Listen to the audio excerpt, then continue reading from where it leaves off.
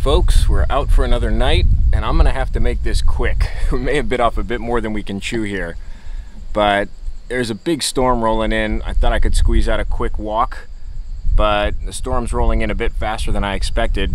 All the same, managed to find this beautiful large female bamboo pit viper on the move, probably also seeking shelter herself because she's pretty hefty at the lower end there. She could be gravid. Also could have a decent meal in. It looks a bit more like a gravid female to me than a full female, but either way, still a beautiful, beautiful snake. Lucky we could find her. I don't know there'll be much out right now. I think most things probably would have gotten a sense that the storm's coming and moved in. So this might be the only thing we filmed tonight. If so, not a bad one. And if not, you'll see us again shortly. All right, rain's about to come down, so I don't have time to pull out the pro video gear. So we've got the iPhone here. There is a retreating bamboo viper right there. And if you bear with me a second, there is also a bamboo viper in ambush here. Now the storm's rolling in, so that first one retreating makes a bit of sense to me. This one seems to be quite content to sit and wait for its meal. It'll just point down like that until a gecko or some other prey item runs in its path, and then it'll just scoop it up. So pretty cool that we're seeing this much activity right before a big storm. Normally things have taken shelter, and I get the sense they have some sensitivity to barometric pressure movements. I'm not sure that that's been very well documented, but based on my experience and gut feel, it seems to be something that holds true.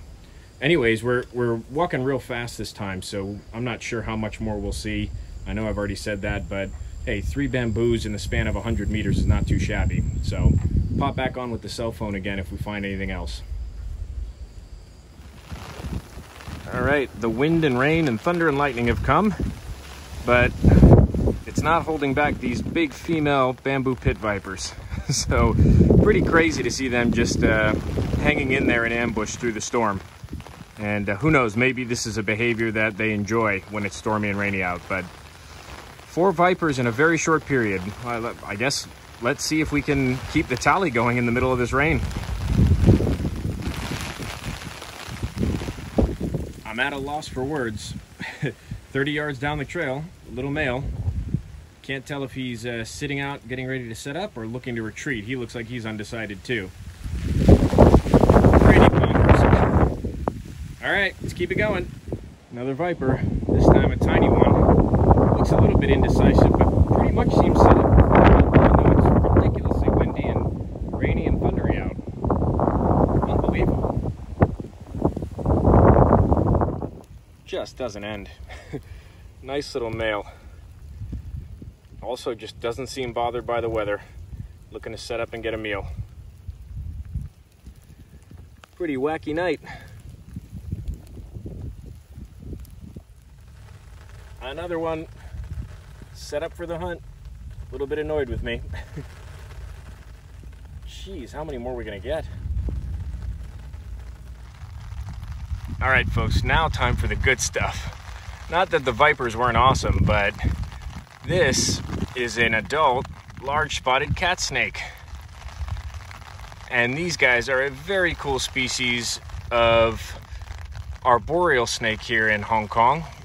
They're from the genus Boiga, and I do find them out when it gets a little bit wet like this, so pretty cool that we stuck with it. And not only in a short span of time did we see all these vipers, but we came up with a cat snake. Species we haven't seen for quite a while on the vlog.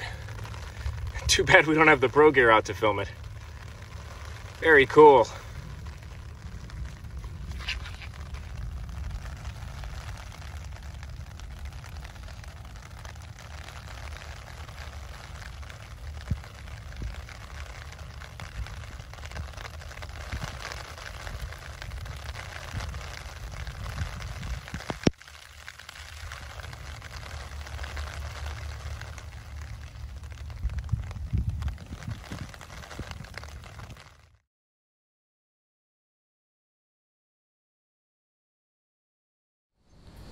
Okay, folks, we have a surprise treat tonight. just behind my house, I came across this little juvenile Tokay Gecko. Look at his little black and white tail and his grumpy "I'm gonna bite you if I get a chance" face. These guys are awesome little reptiles, and they're not that common in Hong Kong, but there are stable breeding populations in a number of locations.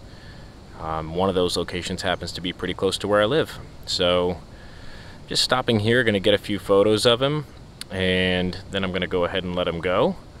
But really cool little find. I wasn't actually expecting to go out tonight. I had a few minutes to go out for a short walk, and the herp gods delivered. So cool little find. Off to the house now. This will close us out for tonight, but we'll be back on again tomorrow or the day after with some more.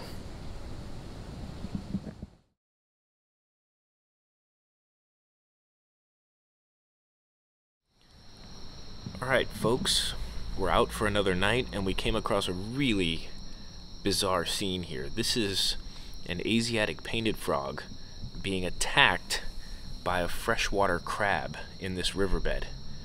I've never seen anything like this. So we're just gonna watch this for a few minutes and see how it plays out.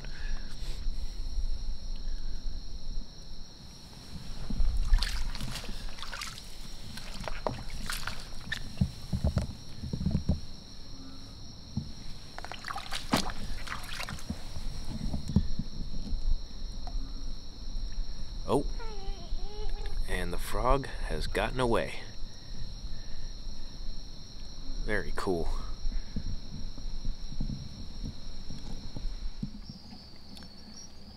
Okay folks, we have a fun little treat tonight. Just walking around and came across this tiny little dark-phased burrowing rufous snake. These are a semi-fossorial species. We've seen one before earlier in the year that was more of a yellowish gold. This one's a little bit more to the dark side. They can actually be jet black as well. But this one is, I would say he's kind of a gray-black, and he's got a little bit of yellow under his chin there. So who knows what it'll look like when it grows up. I would say this one is about maybe sub-adult range. They're not a big snake in general, but you can kind of see here with my finger they're pretty tiny, and this guy's probably just getting out of juvenile into sub-adult. So interesting snakes. I usually find them early in the morning, but I can find them in the evening as well. So pretty fun spot. Pretty happy with this. And it's really just getting into the good part of the night, so hopefully we've got a little bit more in store. And one more thing to notice here is they actually have really iridescent scales. There's almost this sort of rainbow hue iridescence to them. May or may not come through on the video light. Certainly in bright sunlight you can see it. But maybe right along the bottoms there as I scan across, you can kind of see some of that rainbow iridescence. Really unique characteristic of this species. There you go. You can see some around the where the body bends. There's some pretty distinct rainbow specular highlights coming off. Very cool.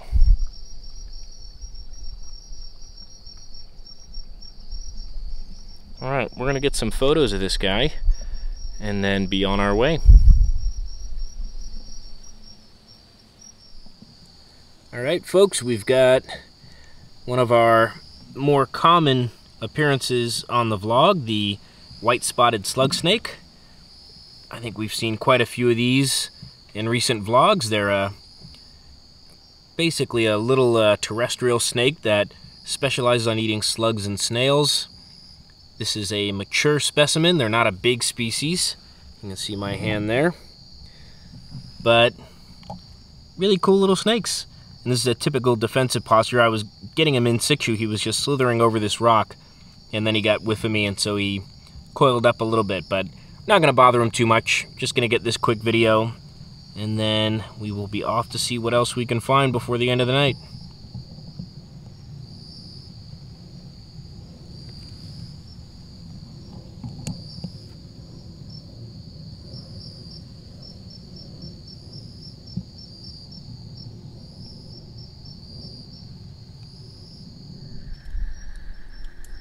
Okay, folks, we have got what I think is going to be a pretty solid closer for the night.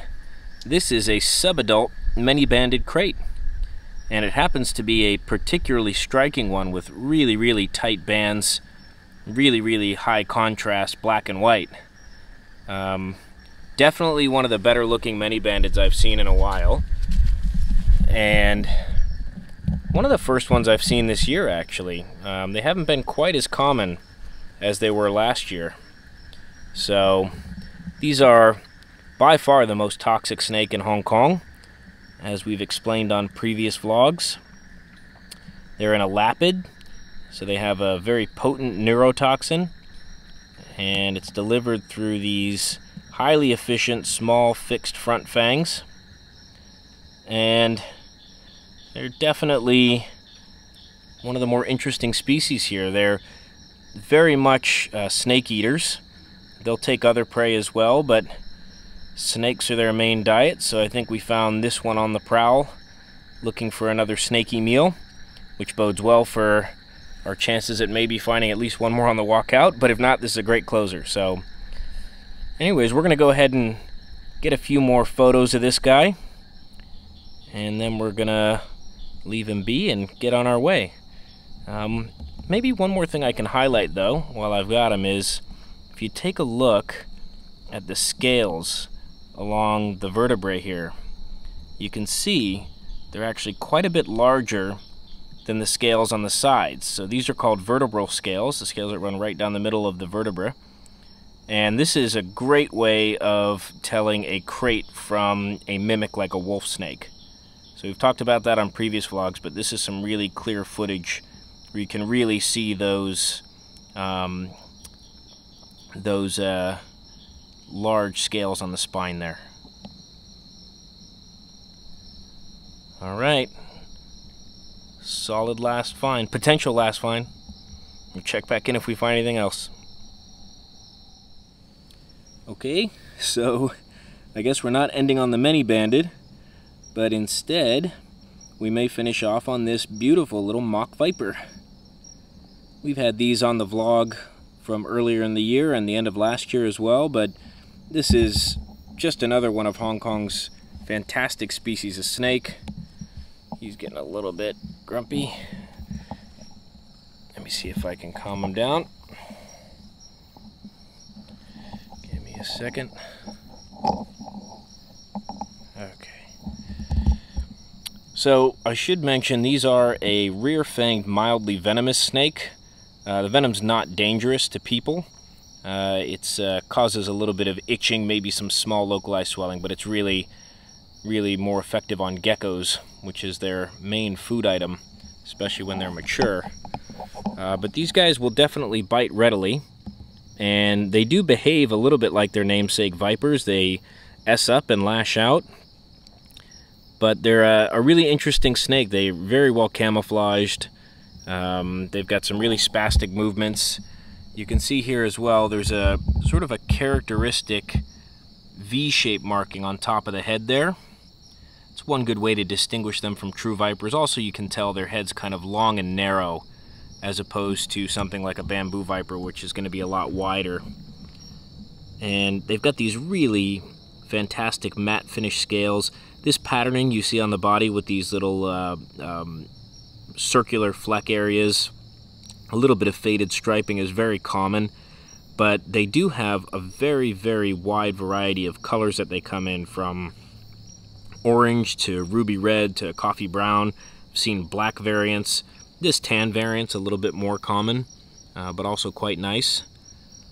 And yeah, just a really unique species. You can see here a pretty stunning looking snake, actually.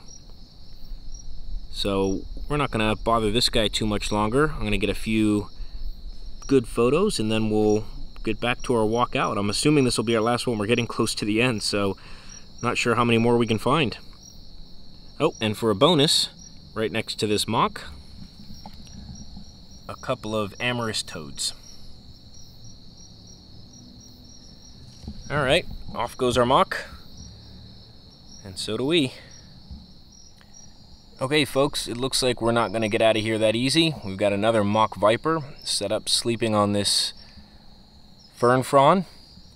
And I don't really want to disturb it so that it moves off the frond. I'd like to leave it here. It's a great in situ. So not much to say about this that we didn't already say about the other one. They're actually even very similar coloration. So we'll leave it at this. I'm going to grab some quick pics, and then we're going to see if we can get to the end.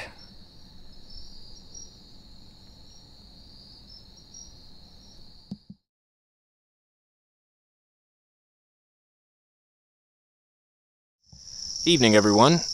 We've got a fun treat here. This is a very large, fully matured bamboo pit viper, and it's obviously a female. You can see there's no white stripes down the body or on the upper lip, and males would never ever quite reach this size. I would say she's, I'm not sure, just a little bit, maybe under a meter when she's fully stretched out, but quite a large snake. Very, very fun to find. This is the first really big female of the year that we found.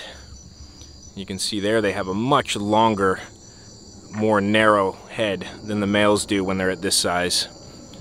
And the keeled scales are obviously much more pronounced when they get this big. So we're not going to bother her too much, just take some photos and then let her be on her way, but wanted to make sure that we got this one on film.